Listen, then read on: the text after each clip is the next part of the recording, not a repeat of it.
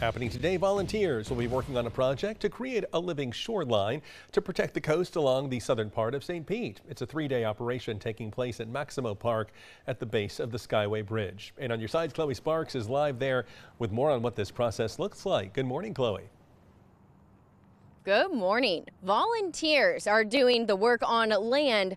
Oysters are expected to take over once these bags are put into the water. Volunteers will continue to do their part today. Bag after bag, 3 days filled with stuffing shells into these mesh sacks. A living shoreline is in the making at Maximo Park. I don't mind getting a little dirty, a little sweaty. I'll come back in a few weeks and get to see the benefits of our work. Julianne Unger is one of dozens of volunteers helping with this shoreline preservation project led by the City of St. Pete and Tampa Bay Watch.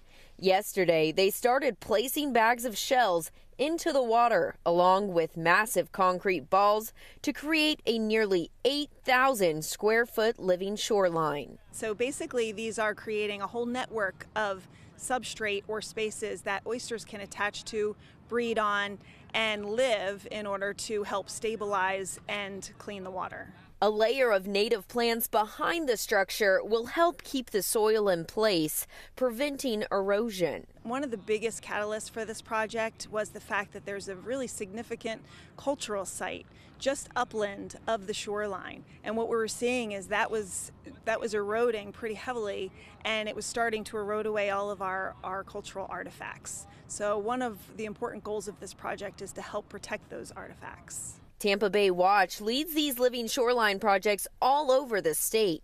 They rely on volunteers like Unger to help get the job done. As a sailor, I enjoy our waterways very much, and I know I'm not the only one that does, so I think it just benefits everybody to come out here and do whatever it is that we can to build back up and conserve what remains. If you'd like to contribute, you can find out more by downloading our free WFLA app.